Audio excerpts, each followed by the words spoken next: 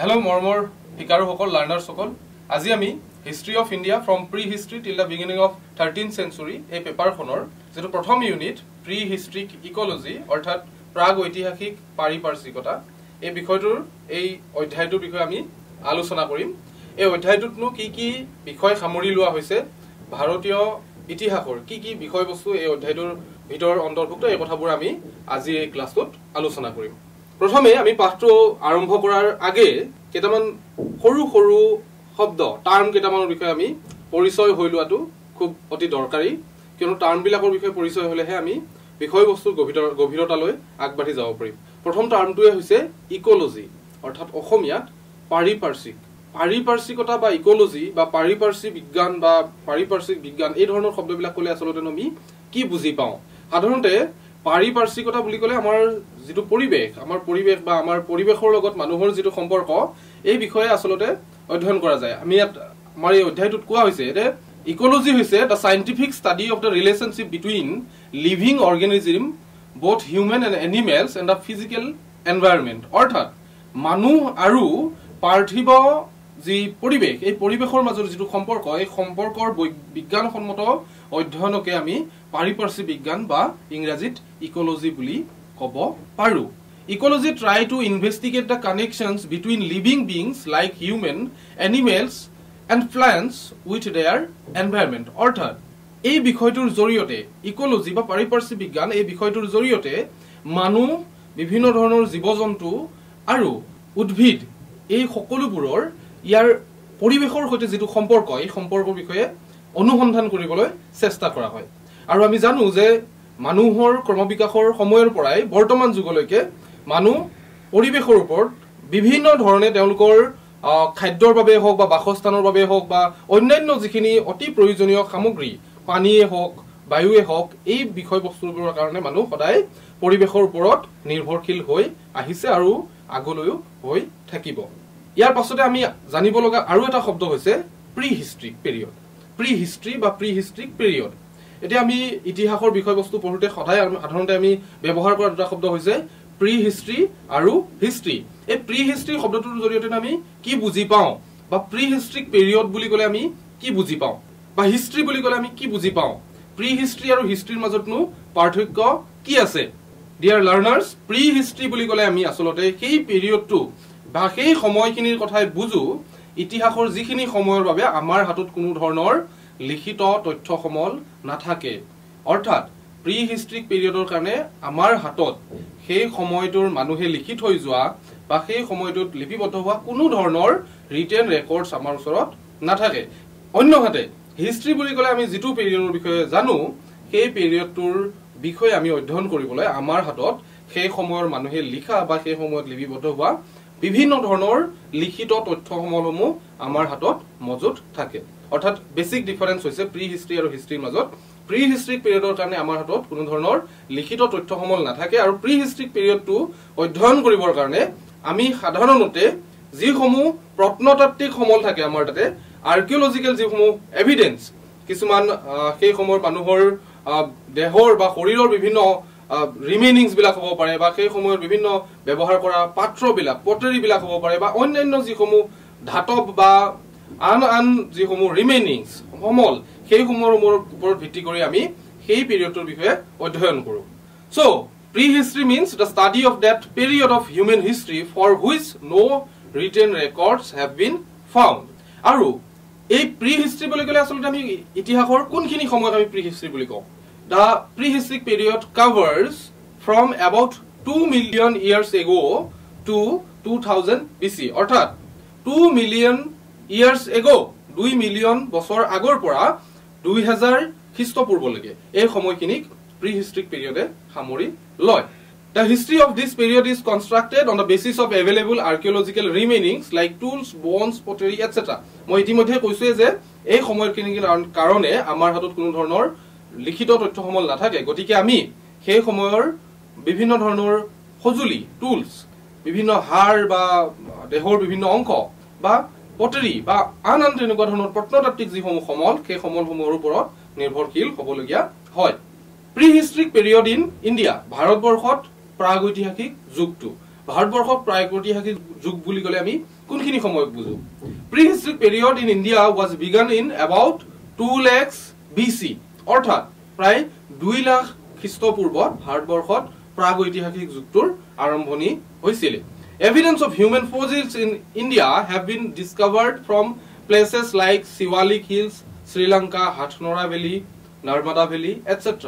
অৰ্থাৎ ভাৰতবৰ্ষত মানুহৰ যেটো ক্ৰমবিকাশৰ বিষয়ে আমি ইতিহাসৰ বিষয়ে পঢ়ো এই ক্ৰমবিকাশৰ ইতিহাস পঢ়োতে যিসমূহ মানুহৰ আমি জীৱাশ্ম অধ্যয়ন এটা গুৰুত্বপূৰ্ণ প্ৰভাৱ পেলায় জীৱাশ্ম বুলি ক'লে আমাৰ মানুহৰ বিভিন্ন মানুহ বা অন্যান্য জীৱিত যিসমূহ জীৱ-জন্তু বা উদ্ভিদ তেওঁলোকৰ যিসমূহ শৰীৰৰ অংশ শিলাস্তৰৰ মাজত জমা হৈ পেলাই এটা বিশেষ ৰূপ ধাৰণ কৰে যাক আমি জীৱাশ্ম বুলি কওঁ এই জীৱাশ্মসমূহে বিশেষ আমাক সহায় কৰে মানুহ বা প্ৰকৃতিৰ ক্ৰমবিকাশৰ ইতিহাস অধ্যয়ন কৰিবলৈ আৰু এই ধৰণৰ জীৱাশ্মবিলাক মানুহৰ যিসমূহ জীৱাশ্ম ক্ৰমবিকাশৰ অধ্যয়ন কৰিবৰ বাবে এই ধৰণৰ জীৱাশ্মসমূহ শিৱালিক হিলছ শ্ৰীলংকা হাথনৰা নৰ্মদা ভেলী আদিত আমাৰ উদ্ধাৰ হৈছে Indian pre-historic period is divided into Palaeolithic মেছলিথিক and নিঅলিথিক periods আৰু ভাৰতবৰ্ষৰ যেটো প্ৰাগৈতিহাসিক যুগ এই প্ৰাগৈতিহাসিক যুগটোক তিনিটা বিশেষ ভাগত ভাগ কৰা হৈছে কি ভাগ পেলিঅলিথিক অৰ্থাৎ প্ৰত্নপ্ৰস্তৰ যুগ পেলিঅলিথিক পিৰিয়ড অৰ্থাৎ প্ৰত্নপ্ৰস্তৰ যুগ মেছলিথিক অৰ্থাৎ মধ্যপ্ৰস্তৰ যুগ আৰু নিঅলিথিক অৰ্থাৎ নৱপ্ৰস্তৰ যুগ আৰু ইয়াৰ পৰৱৰ্তী অংকত আমি এই তিনিটা যুগৰ পেলিঅলিথিক মেছলিথিক নিঅলিথিক এই তিনিটা যুগৰ বিষয়ে আমি আলোচনা কৰিম পেলিঅলিথিক পিৰিয়ড অৰ্থাৎ প্ৰত্নপ্ৰস্তৰ যুগ in Greek পেলিঅ means old and lithos means stone therefore the term paleolithic means old stone age অৰ্থাৎ গ্ৰীক ভাষাত পেলিঅ মানে হৈছে old বা পুৰণি লিথোস মানে হৈছে stone হিল বা প্ৰস্তৰ বুলিও কওঁ আমি গতিকে পেলিঅলিথিক মানে হৈছে পুৰণি হিলৰ যুগ বা পুৰণি প্ৰস্তৰ যুগ বা তাক কিছুমানে আদি প্ৰস্তৰ যুগ বুলিও কয় In Indian context, the Paleolithic period is divided into 3 different phases. The lower Paleolithic, from 2 million years ago to 1 lakh years ago. The middle Paleolithic, from 1 lakh years ago to 40,000 years ago. And the upper Paleolithic, from 40,000 to 9,000 years ago. অৰ্থাৎ ভাৰতবৰ্ষৰ ক্ষেত্ৰত ভাৰতবৰ্ষৰ ইতিহাস অধ্যয়নৰ ক্ষেত্ৰত যেটো প্ৰত্নপ্ৰস্তৰ যুগ বা পেলিঅলিথিক পিৰিয়ড এটুক আমি তিনটা ভাগত ভাগ কৰি লওঁ প্ৰথমটো হৈছে লোৱাৰ পেলিঅলিথিক পিৰিয়ড অৰ্থাৎ প্ৰাৰম্ভিক প্ৰত্নপ্ৰস্তৰ যুগ এই প্ৰাৰম্ভিক প্ৰত্নপ্ৰস্তৰ যুগৰ সময়সীমা কি হৈছে 2 মিলিয়ন বছৰ আগৰ পৰা 1 লাখ বছৰ আগলৈকে দ্বিতীয় ভাগটো হৈছে দা মিডল পেলিঅলিথিক অৰ্থাৎ মধ্য প্ৰত্নপ্ৰস্তৰ যুগ যাৰ সময়সীমা হৈছে 1 লাখ বছৰ আগৰ পৰা 40000 বছৰ আগলৈকে আৰু তৃতীয় ভাগটো হৈছে আপাৰ পেলিঅলিথিক অৰ্থাৎ শেহতীয়া প্ৰত্নপ্ৰস্তৰ যুগ যাৰ সময়সীমা হৈছে 40000 বছৰৰ পৰা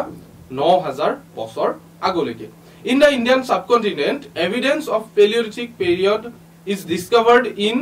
different places in India lower Paleolithic sites have been found in the Sohan Valley in the Narmada Valley Maharashtra Didwana in Rajasthan Bhimbetka in Madhya Pradesh Kashmir and the Thar Desert অৰ্থাৎ ভাৰতবৰ্ষৰ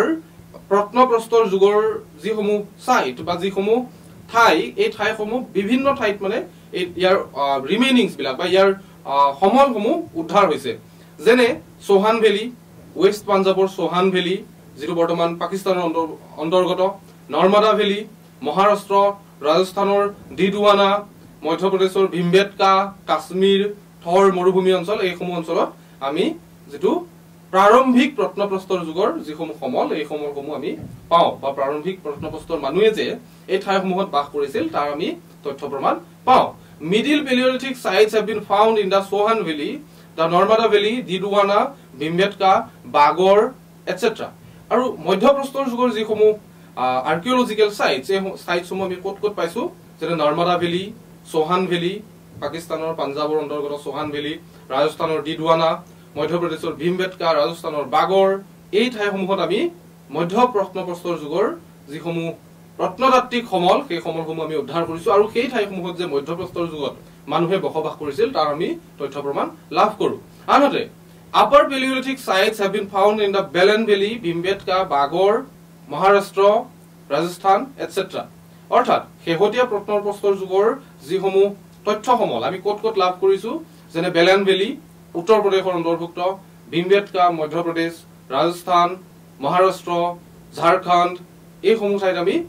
শেহতীয়া প্ৰত্নপ্ৰস্তৰ যুগৰ বিভিন্ন তথ্য সমলসমূহ লাভ কৰিবলৈ সক্ষম হৈছো আমি প্ৰত্নপ্ৰস্তৰ যুগৰ বিষয়ে অধ্যয়ন কৰোঁতে এটা গুৰুত্বপূৰ্ণ বিষয় হৈছে পেলিওলিথিক টুলস অৰ্থাৎ প্ৰত্নপ্ৰস্তৰ যুগৰ যিসমূহ সঁজুলিসমূহ কেনেকুৱা ধৰণৰ সঁজুলি তেওঁলোকে ব্যৱহাৰ কৰিছিল এই সঁজুলিসমূহৰ বিষয়ে জনাটো অতি জৰুৰী কিয়নো আমি যিসমূহ তথ্য সমলৰ ওপৰত ভিত্তি কৰি প্ৰত্নপ্ৰস্তৰ যুগৰ ইতিহাস অধ্যয়ন কৰো সেই সমলসমূহৰ ভিতৰত এটা অতি গুৰুত্বপূৰ্ণ সমল হৈছে সেই সময়ৰ সঁজুলিসমূহ আৰু মানুহৰ ক্ৰমবিকাশৰ ধাৰাটোত মানুহৰ সামাজিক ৰাজনৈতিক জীৱন বা বিজ্ঞানৰ যিটো যুগৰ যি ক্ৰমবিকাশৰ ধাৰা এই ক্ৰমবিকাশৰ ধাৰাত আচলতে এই সঁজুলিৰ ক্ৰমবিকাশে যথেষ্ট গুৰুত্বপূৰ্ণ ভূমিকা আগবঢ়ায় ভৱিষ্যত দিনত আপোনালোকে ইতিহাস বেছিকৈ অধ্যয়ন কৰিলে এই যেটো সঁজুলিৰ বিকাশ এই বিকাশ বা ইয়াৰ যেটো উৎপাদন প্ৰক্ৰিয়াৰ লগত ইয়াৰ যেটো যি ধৰণে জড়িত হৈ থাকে এই গোটেই কথাবোৰ আপোনালোকে অধ্যয়ন কৰিব পাৰিব গতিকে পেলিওলিথিক বা প্ৰত্নপ্ৰস্তৰ যুগৰ টুলস বুলি ক'লে সঁজুলি বুলি ক'লে আমি কি সঁজুলিনো সেই সময়ৰ মানুহে ব্যৱহাৰ কৰিছিল Paleolithic people used crude stones to make tools. Paleolithic tools অৰ্থাৎ প্ৰত্নপ্ৰস্তৰ যুগৰ সঁজুলিসমূহ Paleolithic people used crude stones to make tools. They mostly used a hard rock called quartzite to make tools. Therefore, they are known as quartzite men. অৰ্থাৎ প্ৰত্নপ্ৰস্তৰ যুগৰ মানুহে এবিধ খুব টান কঠিন এবিধ শিল তেওঁলোকে টুল বনাবলৈ অৰ্থাৎ সঁজুলি বনাবলৈ তেওঁলোকে ব্যৱহাৰ কৰিছিল যাৰ নাম আছিল কোৱাৰ্টজাইট যিটো শিল আচলতে আমি স্ফটিক শিল বুলি ক'ব পাৰো গতিকে এই শিলৰ ব্যৱহাৰ কৰি তেওঁলোকে সঁজুলি নিৰ্মাণ কৰিছিল বাবে তেওঁলোকক কোৱাৰ্টজাইট মানুহ বা তেওঁলোকক স্ফটিক মানুহ বুলিও জনা যায় they used both core tools and flake tools তেওঁলোকে দুই ধৰণৰ টুল ব্যৱহাৰ কৰিছিল core tools বা flake tools core tools বুলি ক'লে আমি কি বুলি কম যেতিয়া এটা শিল দুটুকা কৰি ভঙা হয় সঁজুলি বনাবলে ইয়াৰ যেটো মূল অংশ তাক আমি কোৰ বুলি কম আৰু সেই মূল অংশৰ পৰা ব্যৱহাৰ কৰা যিবিলাক সঁজুলি সেইবিলাক আমি কোৰ টুলস বুলি কম মূল অংশৰ পৰা নিৰ্মিত সঁজুলি যিবোৰ সাধাৰণতে ডাঙৰ হয় শিলটোৰ ডাঙৰ অংশৰ পৰা বনোৱা সঁজুলিবিলাক আৰু ফ্লেক টুলস বুলি ক'লে আমি কি কম এই যে মূল এটা শিলৰ পৰা দুটুকুৰা কৰা হ'ল যেটো সৰু অংশ যেটো ভাঙি অহনা সৰু অংশৰ পৰা বনোৱা টুলবিলাকক ফ্লেক টুলস বুলি কোৱা হয় common tools used by lower Paleolithic men are hand axe chopper cleaver etc প্ৰত্নপ্ৰস্তৰ যুগৰ মানুহে বিশেষকৈ যেটো প্ৰাৰম্ভিক প্ৰত্নপ্ৰস্তৰ যুগৰ মানুহে ব্যৱহাৰ কৰা সাধাৰণ সঁজুলিবিলাক আছিল যেনে হাত কুঠাৰ hand axe chopper কটাৰী জাতীয়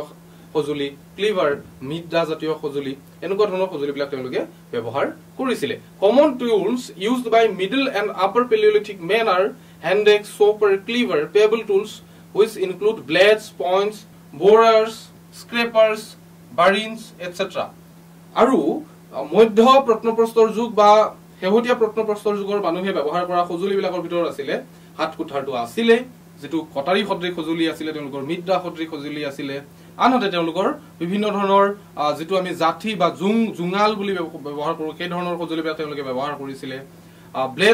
ব্লেডৰ লেখিয়া সঁজুলি তেওঁলোকে ব্যৱহাৰ কৰিছিল ভুহাৰ জাতীয় সঁজুলি তেওঁলোকে ব্যৱহাৰ কৰিছিল এতিয়া আমি ক্যাৰেক্টাৰিষ্টিক্স অফ Paleolithic হিউম্যান সোসাইটি প্ৰত্নপ্ৰস্তৰ যুগৰ মানৱ সমাজৰ যিসমূহ বৈশিষ্ট্য এই বৈশিষ্ট্যসমূহ কি আছিল Paleolithic men were nomadic অৰ্থাৎ প্ৰত্নপ্ৰস্তৰ যুগৰ মানুহ আছিল অঘৰী সদৃশ তেওঁলোকৰ কোনো স্থায়ী বসতি নাছিল they lived in natural habitat such as caves তেওঁলোকে বিভিন্ন প্ৰাকৃতিক যিসমূহ ঠাই আছিল তাত তেওঁলোকে বসবাস কৰিছিল যেনে গুহাসমূহত তেওঁলোক থাকিছিল basis of livelihood was hunting and gathering আৰু তেওঁলোকৰ যেটো জীৱন ধাৰণৰ মূল যেটো আহিলা আছিল বা মূল যেটো কৌশল আছিল সেয়া আছিল শিকাৰ আৰু খাদ্য সংগ্ৰহ use of tools made of stones তেওঁলোকে কি সঁজুলি ব্যৱহাৰ কৰিছিল ইতিমধ্যে আমি আলোচনা কৰিলো ষ্টোনেৰে বা শিলেৰে নিৰ্মিত সঁজুলিসমূহ তেওঁলোকে ব্যৱহাৰ কৰিছিল no evidence of agriculture or animal husbandry সেই সময়ৰ মানুহে কোনো ধৰণৰ খেতি কৃষি কৰ্ম নকৰিছিল বা পশুপালন নকৰিছিল ইয়াৰ কোনো ধৰণৰ সমল আমি এতিয়ালৈকে উদ্ধাৰ কৰিব পৰা নাই Paleolithic men used to draw paintings Paleolithic paintings have been discovered from rock caves like Bhimbetka, Cornwall, etc. Palaeolithic বা প্ৰত্নপ্ৰস্তৰ যুগৰ মানুহে বিভিন্ন ধৰণৰ গুহা চিত্ৰসমূহ তেওঁলোকে আঁকিছিলে আৰু ভীমবেটকা কুৰ্ণল আদি ঠাইসমূহৰ পৰা আমি তেওঁলোকৰ গুহা চিত্ৰৰ বিষয়ে বিভিন্ন ধৰণৰ সমল লাভ কৰো they have no social or political organisation তেওঁলোকে আসলে কিছুমান সৰু সৰু গ্ৰুপত থাকিছিল আৰু তেওঁলোক বিভিন্ন ঠাইৰ পৰা অঘৰী সদৃশ যেহেতু মানুহ আছিল তেওঁলোকে ঘূৰি ফুৰিছিল স্থায়ী বসতি নাছিল গতিকে যেহেতু স্থায়ী বসতি নাছিল কৃষি কৰ্ম নাছিল বা উৎপাদনশীল কামত তেওঁলোক নিজে জড়িত হৈ নাথাকিছিল গতিকে সেই সময়ত কোনো ধৰণৰ সামাজিক বা ৰাজনৈতিক ধৰণৰ সংগঠন বা তেওঁলোকৰ যেটো সেটআপ এটা অৰ্গানাইজেশ্যন সেই সময়ত গঢ় লৈ উঠা নাছিল ইয়াৰ পাছতে আমি আহো মেছলিথিক এজ অৰ্থাৎ মধ্য প্ৰস্তৰ যুগ মধ্য প্ৰস্তৰ যুগটো হৈছে Mesolithic period is the transitional period between the Paleolithic and Neolithic period. অর্থাৎ মধ্যপ্ৰস্তৰ যুগটো হৈছে যেটো প্ৰত্নপ্ৰস্তৰ যুগ আৰু নৱপ্ৰস্তৰ যুগ এই সময়ছোৱাৰ মাজৰ যেটো ৰূপান্তৰৰ কালভূমিলে আমি আসলে ক'ব পাৰো ট্ৰানজিশনাল পিৰিয়ড এটা ৰূপান্তৰৰ সময় আছিল মাজৰ এটা মধ্যৱৰ্তী সময় Some level of sedentary life was started during this period. এই সময়ছোৱাত এক প্ৰকাৰৰ স্থায়ী জীৱন যাপন মানুহে আৰম্ভ কৰিবলৈ শিকিছিল Some level of sedentary life অৰ্থাৎ কিছু পৰিমাণে মানুহৰ স্থায়ী বসতিৰ এটা ধাৰণা মানুহৰ মনত আহিছিল আৰু তেওঁলোকে আৰম্ভ কৰিছিল Evidence of both permanent and temporary settlements have been found from some Mesolithic sites কিছু মধ্যপ্ৰস্তৰ যুগৰ ঠাইৰ পৰা বা উদ্ধাৰ হোৱা খননস্থলীৰ পৰা তেওঁলোকে যে স্থায়ীভাৱে বা টেম্পৰেৰী ভাৱে কিছুমান ঠাইত তেওঁলোকে বসতি আৰম্ভ কৰিছিল এই বিষয়ে আমি তথ্য প্ৰমাণ লাভ কৰিবলৈ সক্ষম হৈছো The basis of livelihood was hunting, gathering and fishing সেই সময় মানুহৰ জীৱন ধাৰণৰ বা জীৱন নিৰ্বাহৰ মূল আছিল শিকাৰ আছিল খাদ্য সংগ্ৰহ আছিল আৰু লগতে তেওঁলোকে মাছ মাৰিবলৈ শিকিছিল fishing During the later phase of Mesolithic period domestication of animals was started in some Mesolithic sites আৰু এই মেছলিথিক বা মধ্যপ্ৰস্তৰ যুগৰ শেষৰ ফালে যেটা নৱপ্ৰস্তৰ যুগৰ আৰম্ভণিৰ আগে কিছু ঠাইত কিছু সমাজে পশুপালন কৰিবলৈ শিকিবলৈ আৰম্ভ কৰিছিল Cave and rock paintings are important feature of Mesolithic development Mesolithic সময়ছোৱাটো বিভিন্ন ধৰণৰ শিলত বা গুহাত চিত্ৰ অংকন কৰিছিল এই ধৰণৰ যিসকল তেওঁলোক বাসিন্দা আছিল মেছলিথিক যুগৰ বা মধ্যপ্ৰস্তৰ যুগৰ তেওঁলোকে গুহা বা শিলত ছবি আঁকিছিল Some important Mesolithic sites discovered in Indian subcontinent are Bhimbetka, Madhya Pradesh, Baghor, Rajasthan, Adamgarh, MP, Sarai Nahar Rai, Paisara, Langraj, Mirzapur, Saupani, Mando in the Balan Valley, Uttar Pradesh, Tilwara, Rajasthan, etc. এইসমূহ হৈছে কিছুমান মধ্যপ্ৰস্তৰ যুগৰ প্ৰত্নতাত্ত্বিক স্থান য'ত এই সময়ৰ আমি সমলসমূহ লাভ কৰিবলৈ সক্ষম হৈছো Mesolithic tools এতিয়া আমি আহো মধ্যপ্ৰস্তৰ যুগৰ মানুহে কি ধৰণৰ সঁজুলি ব্যৱহাৰ কৰিছিল Mesolithic men used both stone and bone tools Mesolithic যুগৰ মানুহে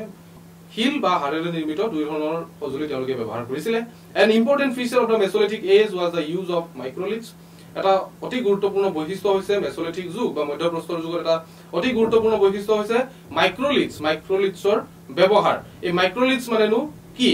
Microliths are blade-like tools made of small, pointed and sharpened flakes of stones. Mesolithic এজৰ যেটো আমি মাইক্ৰলিথছৰ বিষয়ে কলো মাইক্ৰলিথছসমূহ হৈছে কিছুমান ব্লেডৰ লেখিয়া সঁজুলি যিসমূহ সঁজুলি কিছুমান সৰু অতি জুঙা আৰু যেটো সৰু অংকৰ পৰা কিলৰ সৰু অংকৰ পৰা এই সঁজুলিসমূহ নিৰ্মাণ কৰা হৈছিল মাইক্ৰলিথছ অৰ্থাৎ সৰু শিলেৰে নিৰ্মিত কৰা সঁজুলিসমূহ যিসমূহ আমি যদি দেখা পাওঁ যে প্ৰত্নপ্ৰস্তৰ যুগ বা পেলিওলিথিক পিৰিয়ডত আমি দেখা পাওঁ যে তেওঁলোকে কোৰ টুলছ বিলাক ব্যৱহাৰ কৰিছিল ডাঙৰ শিলৰ টুল সঁজুলি বিলাক ব্যৱহাৰ কৰিছিল কিন্তু এই মেছলিথিক যুগৰ মানুহবিলাকে সৰু শিলেৰে নিৰ্মিত সঁজুলিবোৰ ব্যৱহাৰ কৰিবলৈ শিকিছে Some common tools used by the people of this period are triangle, trapeze, blade, end scraper, sickle, harpoon, awl, point, etc. এইসমূহ কিছুমান সঁজুলি সেই সময়ৰ মানুহে ব্যৱহাৰ কৰা মেছলিথিক বা মধ্যপ্ৰস্তৰ যুগৰ মানুহে ব্যৱহাৰ কৰা কিছুমান সঁজুলি ইয়াৰ পাছতে আমি আহো নৱপ্ৰস্তৰ যুগ বা neolithic as neolithic as means the new stone age অৰ্থাৎ নৱপ্ৰস্তৰ যুগ হৈছে নতুন শিলৰ যুগ যিটো সময়ত মানুহৰ সমাজখন লাহে লাহে সলনি হ'বলৈ আৰম্ভ কৰিছে In Indian subcontinent the Neolithic age was started in about 400 BC ভাৰতবৰ্ষৰ ক্ষেত্ৰত আসলে সময়সীমাবোৰ বিভিন্ন ইতিহাসবিদ বা বিভিন্ন যিসমূহ প্ৰত্নতত্ত্ববিদ আছিল তেওঁলোকৰ থিওৰিসমূহ বেলেগ তথাপি এটা আমি যেটো সাধাৰণভাৱে জেনাৰেলাইজ কৰি যেটো সাধাৰণভাৱে ব্যৱহাৰ কৰিব পৰা সময় হৈছে ভাৰতবৰ্ষৰ ক্ষেত্ৰত নৱপ্ৰস্তৰ যুগৰ হৈছে 4000 খ্ৰীষ্টপূৰ্ব মানৰ পৰা ভাৰতবৰ্ষত নিওলিথিক বা নৱপ্ৰস্তৰ যুগৰ আৰম্ভণি হৈছে during this period proper development of সেডেন্টাৰী life was taken place আৰু এই সময়ছোৱাতে মানুহৰ স্থায়ী বসতি কৰিবলৈ বা স্থায়ীভাৱে মানুহে জীৱন যাপন কৰিবলৈ কৰবাত একে জায়গাত থাকি পেলাই জীৱন যাপন কৰিবলৈ মানুহে এই সময়ছোৱাত শিকিছিল neolithic man use to build houses of মাড bricks neolithic যুগৰ বা নৱপ্ৰস্তৰ যুগৰ মানুহে ঘৰ বনাবলৈ শিকিছিল যেহেতু স্থায়ীভাৱে থাকিব লাগিব গতিকে তেওঁলোকক ঘৰ লাগিব থাকিবলৈ আশ্ৰয়স্থল লাগিব গতিকে তেওঁলোকে ঘৰ বনাবলৈ শিকিছিল আৰু তাৰ ভিতৰত এটা অতি গুৰুত্বপূৰ্ণ আছিল যে মাড ব্ৰিক্স বা বোকা মাটিৰ ইটা তেওঁলোকে ইটাৰে তেওঁলোকে ঘৰ বনাবলৈ শিকিছিল বা আন ধৰণৰ যিসমূহ ঘৰ আছিল তেওঁলোকে পিট ডুৱেলিংছ বুলি পাওঁ আমি যিসমূহ মাটিৰ তলত যিসমূহ তেওঁলোকে কাশ্মীৰ বুৰজাহাম এৰিয়া এইবিলাকত তেওঁলোকে কৰিছিল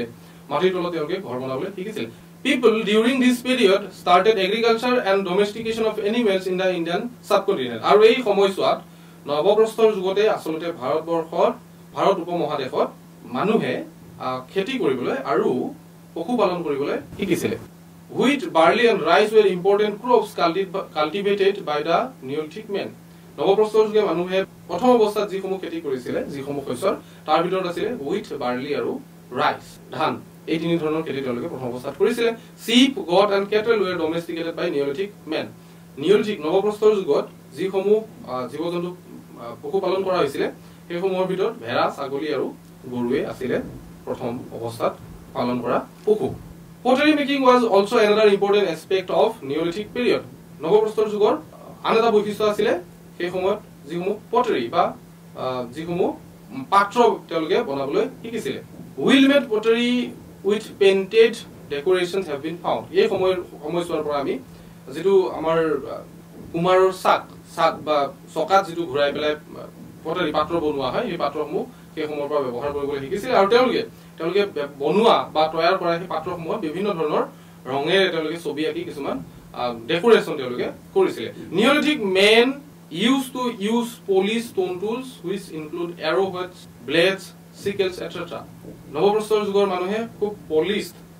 পলিষ্ট কৰা খুব মসৃণ শিলৰ সঁজুলি তেওঁলোকে ব্যৱহাৰ কৰিবলৈ শিকিছিল যাৰ ভিতৰত সিকেল, ব্লেডছ ইত্যাদি গুৰুত্বপূৰ্ণ কিছুমান সঁজুলি আছিল During this period evidence of use of copper have been discovered from some sites like Mehergarh আৰু এই শ্ৰেণী সময়তে আসলতে কপাৰৰ লিখিয়া কিছুমান ধাতুৰ কপাৰ ধাতু এই কপাৰৰ ব্যৱহাৰ বিভিন্ন নৱপ্ৰস্তৰ যুগৰ ঠাইত ব্যৱহাৰ কৰা হৈছিল যেনে মেহৰগড় তাত এই কপাৰৰ ব্যৱহাৰ আমি তথ্যসমূহ লাভ কৰিবলৈ সক্ষম হৈছো Neolithic settlements have been discovered in almost every parts of the Indian subcontinent Bharat উপমহাদেশৰ প্ৰায় সকলো ঠাইতে যিসমূহ নৱপ্ৰস্তৰ যুগৰ আমি তথ্যসমূহ পাওঁ বা বিভিন্ন সেই সময়ৰ মানুহৰ বসতিৰ বিষয়ে আমি তথ্য প্ৰমাণ লাভ কৰিবলৈ সক্ষম হৈছো Some important Neolithic sites are Mehergarh and Kiligul in Baluchistan Sirand in Bihar Saupani Mando in Uttar Pradesh Burjaham Haryana Belan Valley etc. এইসমূহ হৈছে কিছুমান নৱপ্ৰস্তৰ যুগৰ মানুহৰ বসতি বা সেটেলমেন্টৰ কিছুমান যত আমাৰ এতিয়া আমি তথ্য প্ৰমাণ লাভ কৰিবলৈ সক্ষম হৈছো তেনেকুৱা ঠাই ডেভেলপমেন্ট অফ ফুড প্ৰডাকশন বা খাদ্য উৎপাদন কেনেকনো আগবাঢ়িছিল An important aspect of Neolithic period is the development of food production. নৱপ্ৰস্তৰ যুগৰ এটা অতি গুৰুত্বপূৰ্ণ বৈশিষ্ট্য হৈছে সেই সময়ত খাদ্য উৎপাদন কৰিবলৈ মানুহে শিকিছিল ইয়াৰ আগলৈকে Paleolithic period বা Mesolithic period আমি কি দেখা পাওঁ যে মানুহে খাদ্য সংগ্ৰহ কৰিছিল শিকাৰ কৰিছিল আৰু বা তেওঁলোকে মাছ মাৰিছিল তেওঁলোক নিজে খাদ্য উৎপাদক নাছিল উৎপাদন তেওঁলোকে কৰিবলৈ নেজানিছিল তেওঁলোকে শিকাৰ কৰে খাদ্য সংগ্ৰহ কৰে আৰু খায় তেনেকৈ তেওঁলোকে জীয়াইছিল তেওঁলোকৰ কোনো স্থায়ী বসতি তেওঁলোকে শিকা নাছিল তেওঁলোক খাদ্য উৎপাদকো নাছিল কিন্তু এতিয়া নৱপ্ৰস্তৰ যুগৰ মানুহে স্থায়ীভাৱে বসতি কৰিবলৈ শিকিছে তেওঁলোকে বিভিন্ন ধৰণৰ সঁজুলি নতুন সঁজুলি বনাব শিকিছে তেওঁলোকে পটৰি বা পাত্ৰ বনাব শিকিছে আৰু তেওঁলোকে নিজে খাদ্য উৎপাদন কৰিব পৰা হৈছে যেহেতু আমি ইয়াৰ আগতে আলোচনা কৰিলো যে নৱপ্ৰস্তৰ যুগৰ মানুহে খেতি কৰিবলৈ শিকিছিল আৰু পশুপালন কৰিবলৈ শিকিছিল আৰু খেতি আৰু পশুপালনৰ যোগেদি প্ৰথম খাদ্য উৎপাদন আৰম্ভ কৰিছিল During this period people started domestication of animals and cultivation along with hunting and gathering for livelihood আৰু এই পিৰিয়ডটোত শিকাৰ আৰু খাদ্য সংগ্ৰহ কন্টিনিউ হৈ থকাৰ সমান্তৰালভাৱে মানুহে খেতি কৰিবলৈ শিকিছে আৰু পশুপালন কৰিবলৈ শিকিছে Settled life style was started from this period এই পিৰিয়ডটোত স্থায়ী বসতি আৰম্ভ কৰিবলৈ শিকিছে মানুহে Changes in climatic conditions may help in the development of food production during this period এই সময়ছোৱাত যেটো আমি তুষাৰ যুগ বুলি কওঁ তুষাৰ যুগ বা আইচ এজ এটো শেষ হৈছিল গতিকে এই সময়ছোৱাত বিভিন্ন ধৰণৰ জলবায়ু পৰিৱৰ্তন হৈছিল আৰু সেইটোৱে হয়তো মানুহক খাদ্য প্ৰডাকচন কৰিবলৈ খাদ্য উৎপাদন কৰিবলৈ সহায় কৰিছিলে people started cultivation of wheat barley and rice in the first phase several other crops like millet pulse pea gram fruits etc were also cultivated gradually মই ইতিমধ্যে কৈছো যে মানুহে প্ৰথম অৱস্থাত wheat barley আৰু ধান rice তেওঁলোকে খেতি কৰিছিলে পিছৰ ফালে আন বিভিন্ন ধৰণৰ শস্য তেওঁলোকে যেনে বিভিন্ন ধৰণৰ ফলমূল মাহ জাতীয় শস্য তেওঁলোকে উৎপাদন কৰিবলৈ শিকিছিলে tools were evolved for planting seeds and harvesting crops like sickles আৰু সেই সময়ত বিভিন্ন ধৰণৰ খেতিৰ শস্য বীজ সিজিবলৈ বা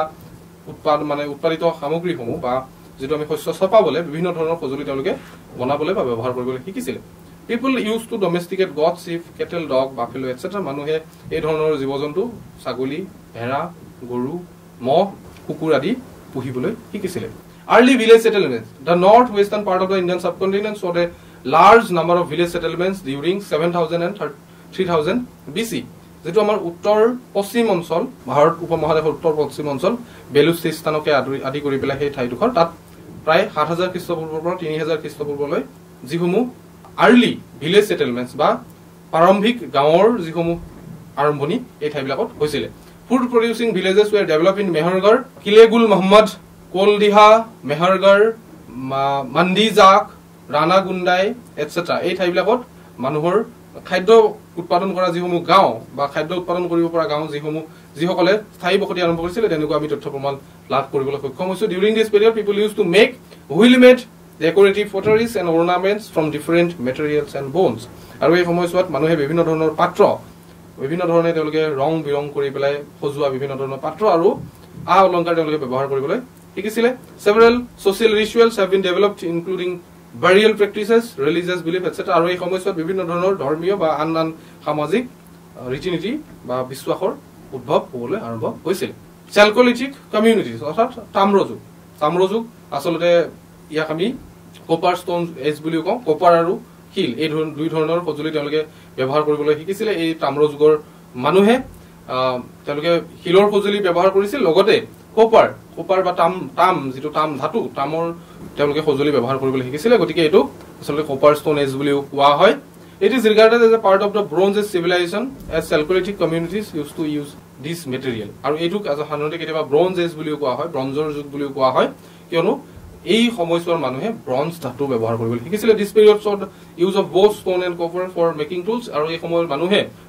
দুই ধৰণৰ শিল আৰু কপাৰ তাম এই দুই ধৰণৰ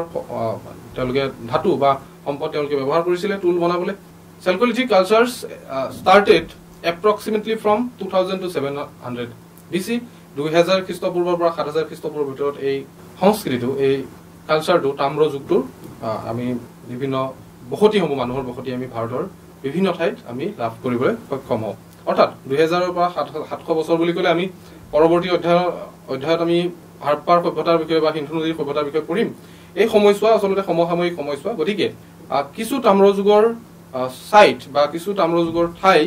হাৰপ্পা সভ্যতাৰ আগৰো আছে আৰু কিছু হাৰপ্পা সভ্যতাৰ সমসাময়িকো আমি দেখিবলৈ পাওঁ wheel made pottery was important feature of this period চকা বা চাকত নিৰ্মিত যেটো পাত্ৰ এটো এটা এই সময়ৰ এটা বৈশিষ্ট্য আছিল some Chalcolithic period where pre-Harappan মই যেটো ক'লোৱে যে কিছু তাম্ৰ যুগৰ ঠাই আছিল হাৰপ্পা সভ্যতাৰ আগৰ আৰু কিছু হাৰপ্পা সভ্যতাৰ সমসাময়িক এই সময়ছোৱাৰ কিছুমান ইম্পৰ্টেন্ট কালচাৰ আছিল বা যা সংস্কৃতি বুলি কওঁ তাৰ ভিতৰত হৈছে মালৱা কালচাৰ জোৰ culture এটসেট্ৰা Chalcolithic people practiced agriculture and domestication of animals আগৰ যেটো আমি নিওলিথিক বা নৱপ্ৰস্তৰ যুগত আমি পঢ়িছো এই মানুহখিনি নিচিনা তাম্ৰ যুগৰ মানুহেও খেতি কৰিবলৈ জানিছিলে খেতি কৰিছিল আৰু পশুপালন কৰিবলৈ জানিছিল থ্যাংক ইউ